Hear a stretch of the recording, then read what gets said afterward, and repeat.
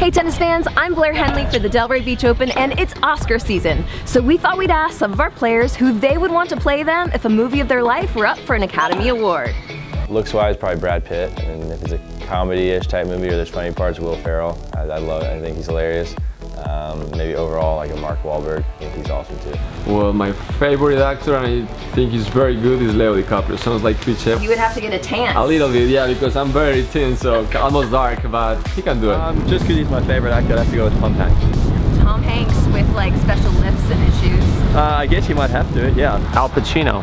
Love Passionate, emotional, athletic maybe. Matt Damon. He's serious, but I think he's played maybe some funny roles as well. Well, maybe I'm trying to find a good-looking guy, maybe, just to keep my ego up. Leo, he's the best, obviously. Al Pacino. That's a good one. So we have Robert De Niro here. Yeah, that's good. 100% Denzel Washington.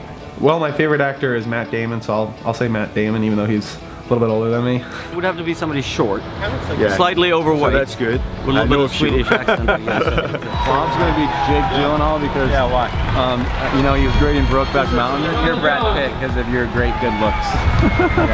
It's got to be Leonardo DiCaprio. He's one of my favorite actors, and he's a fan favorite. He's really good.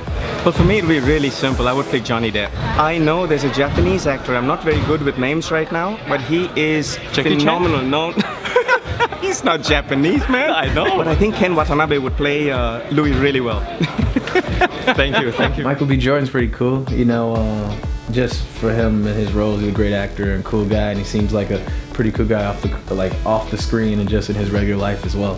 It'd be Tom Hardy, and he actually grew up in East Sheen, which is literally like down the end of the street from where the National Tennis Center is. Probably Ryan Gosling.